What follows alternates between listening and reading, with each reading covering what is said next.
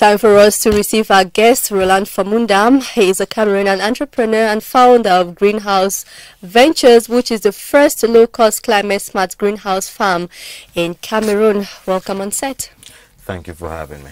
Now tell us, Greenhouse Ventures is your creation and it is supposed to boost the agricultural sector in Cameroon. Tell us about this project. How do you do it?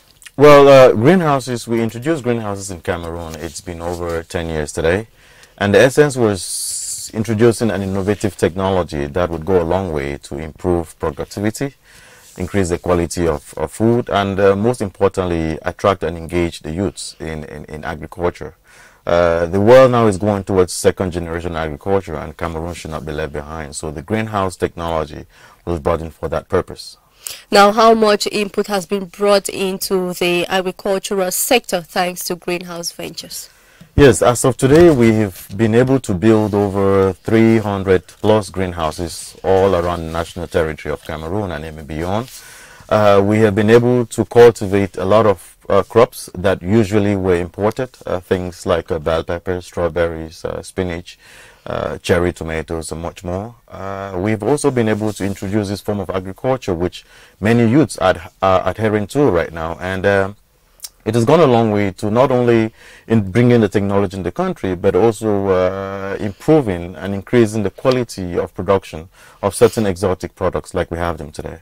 Now, today there's a huge talk, on the import-export substitution policy and the need for Cameroonians to consume homemade. As an expert in the domain, how do you think this can be effective? It could be very, very effective. Cameroon is a blessed country, a country in which you can grow almost everything. I think what is lacking is the ability for Cameroonians to get themselves engaged in a form of agriculture which is not only profitable but very, very sustainable. I believe that if we can find the light in being able to go into the cultivation of a lot of these crops, then Cameroon will never need to import anything from any other place. For example, what we have been able to do today in Cameroon, we have drastically reduced the importation of crops like colored bell peppers. We've drastically reduced the importation of things like cherry tomatoes, strawberry, and much more. We are also even getting involved in the production of flowers, something that we normally would always import. So, I mean, this is just us doing it. I believe that if many more of us are being involved in something like this, it would go a long way to put Cameroon ahead of the map.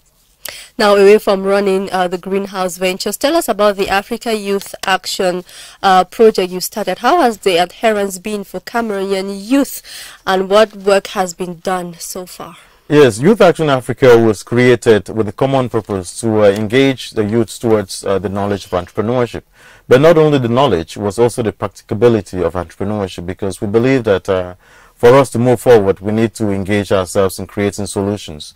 But not any solutions, solutions that are culturally adaptable to our own local environments.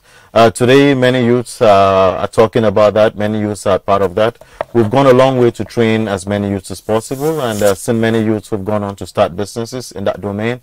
But more especially, our particular focus has been in the domain of agri-entrepreneurship, because we believe that that is the base for growth in a country like Cameroon, where we have a large youth population, especially that which is unemployed.